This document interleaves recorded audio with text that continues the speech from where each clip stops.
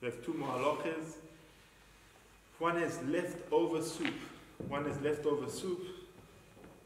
So one was cooked with vegetables that are Shemitah vegetables, so the whole soup becomes holy, and one's not allowed to throw it away, because all the soup, because it was cooked with Shemitah, the whole soup becomes holy.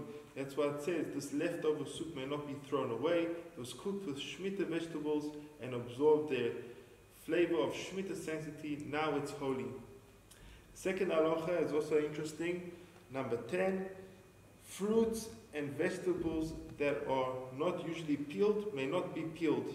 Here he has a peach, and the boy wants to peel a peach. Now he's swapping it with the apple. The father says, take an apple instead and peel an apple. An apple is a fruit that one eats, so you can peel an apple. But a peach, no one peels a peach, so one's not allowed to peel a peach.